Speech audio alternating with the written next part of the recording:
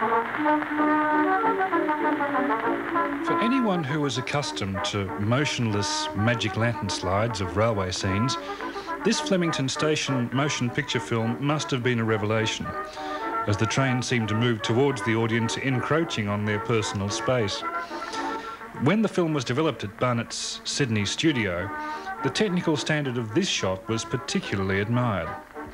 The upward drift of the smoke, the bustle of the crowd and the play of the light through the ladies' hats and across their gowns as they moved towards the gates could never be caught by a still camera. You can tell that this is an Australian film because the men all barge out of the doors of the train first, leaving the women to get out afterwards.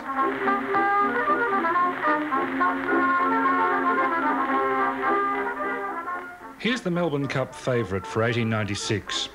The horse New Haven, fresh from his win of the AJC Derby, with his jockey Harry Gardner and the trainer Wally Higginbotham holding the reins.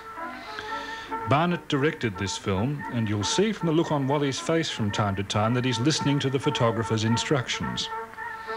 Now, Lumiere camera film spools were 60 feet long, and they lasted just 1 minute in the camera.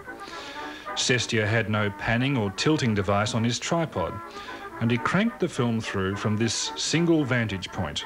No panning, no close-ups, no editing. Each film was a single photographic statement, although the photographic quality is excellent. Here Barnett tells Wall to take the horse around a second time.